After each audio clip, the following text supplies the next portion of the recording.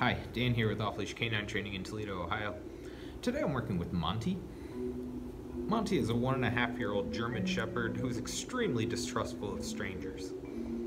He gets reactive to people at home and in public, and gets extremely protective of his owner. So Monty got signed up for the 2-week board and train program to work him through some of those issues and build up his stability by working him around a lot of distractions.